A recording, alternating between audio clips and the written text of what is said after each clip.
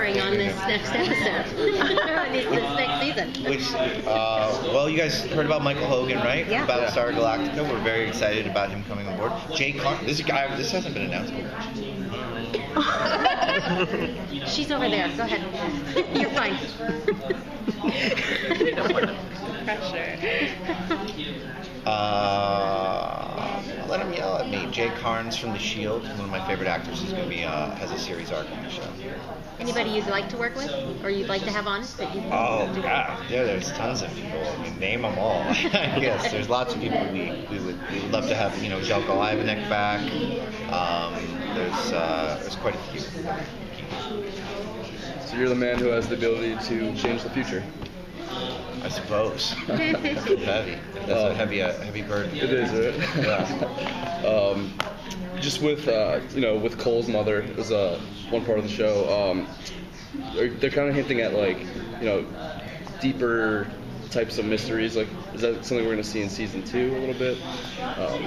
This season 2 is focused on what do the 12 Monkeys really want. Was the plague only part of their plan? It seemed like it. And why would they want to kill 7 billion people? So we're going to learn a lot more about that. There was a sequence quite a few times about this red forest business that we've been hearing about. This woman keeps talking about it. And it seems very important. It seems like time is in flux in this place. And what does that mean? We're going to learn out what that is and how that fits into their larger view of the world and time itself. You said on the panel that insanity is going to play a big part in season 2, which I'm excited about because of the film. And I was just wondering, are we going to delve deeper into Cole's neurosis? Cole has quite a few things to deal with beyond neurosis this season. Particularly, this season is about him becoming a leader. It's going to be up to him to get these band of crazy travelers and scientists to work together to save this, because it's going to become infinitely more complex for them. So, but along the way, yes, he has his own issues that he's dealing with. He was a scavenger from the apocalypse, killed a lot of people. I think now he's found a lot more humanity, through knowing Cassie. So that's going to fight with itself. But Insanity itself is going to deal with what the 12 Monkeys are doing, and Jennifer Goines is a major part of the mythology, and people like Jennifer Goines. Oh, she does crazy so well. She's impressive at it. Yes. Yeah. If you want a great crazy performance, hire a crazy person. Can you talk about what the Cole and Ramse dynamic is going to be? It's complicated. We start the season off a bit more than going back to their Butch and Sundance, but it's a Butch and Sundance were a divorced couple. They have a lot of baggage, a lot of betrayal that they both feel about each other, but they love each other. So it's a brotherhood. It's anybody who's had siblings know that you love your siblings, but sometimes you want to kill your siblings, and that's you do anything for them. That's where we start them. I thought Jennifer and Ramse had these great, massive character development trajectories, from the beginning of the season to the end. Is there going to be anything like that again? Yes. Jennifer Goines has quite a great arc this season. You're going to love, if you loved Jennifer last season, you'll really love her this season. And same for Cassie and Cole. And Jones. Jones has a really interesting emotional story that's unexpected this year. Is Jennifer the antagonist in season 2?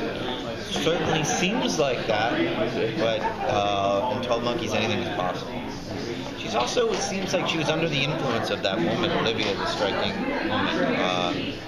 So how much is that really coming from Jennifer, or is Jennifer a patsy? Has Jennifer been manipulated? It's something we're going to need to see. Identity of the witness is going to be revealed? Very likely.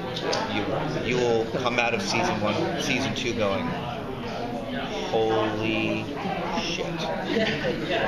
It's not what you'd expect. It's not what our characters would expect. Yeah. You'll see. Travis mentioned he's a fan of Doctor Who. Yes. You a fan of time travel?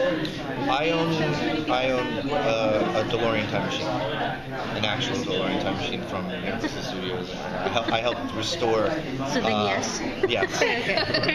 Restore one of the original time machines for Universal Studios. So I'm a huge time traveler. Is that what attracted you to like developing the story? Oh yeah.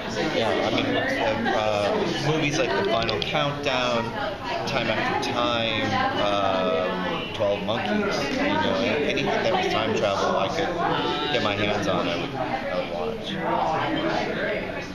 I know you guys shoot in Toronto, but how active is sci-fi on set? Like, how often are you talking to the network about? We talk to them daily. I mean, they, there's an extensive notes process that goes through every one of your drafts of your scripts.